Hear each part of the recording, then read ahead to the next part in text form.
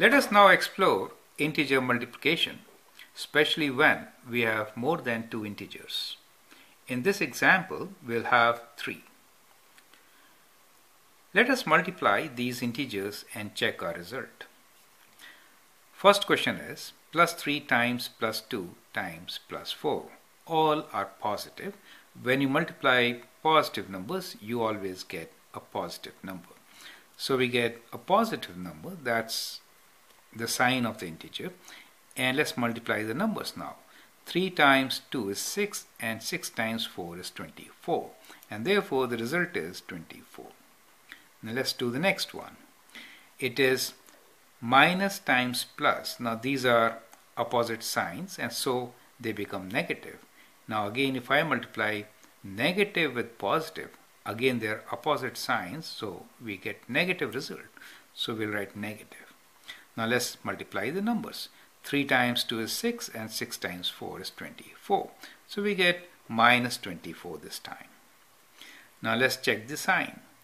Plus times minus is minus, and minus times minus will give us plus, right? So we'll get a positive integer, and the value of this integer is 3 times 5 as 15 and 15 times 3 as 45.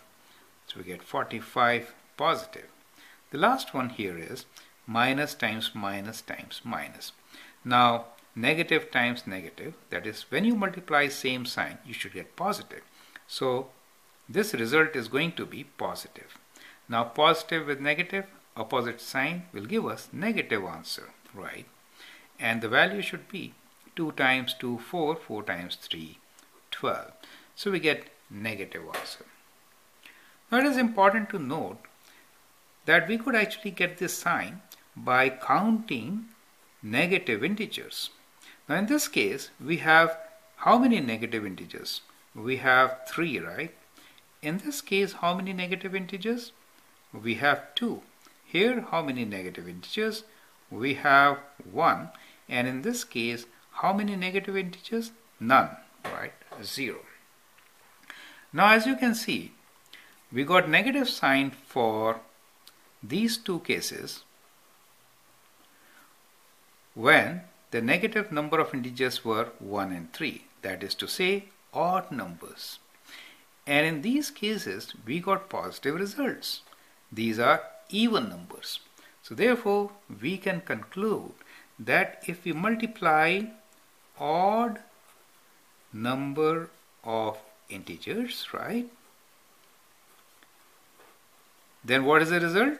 You get negative result. Do you see that?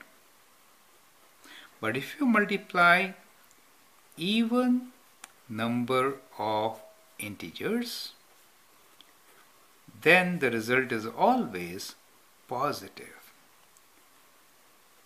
So that is the key.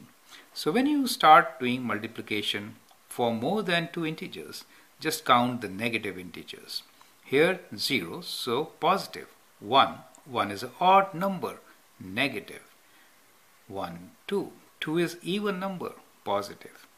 1, 2, 3 is odd number and therefore a negative result. I hope that helps. Thank you and all the best.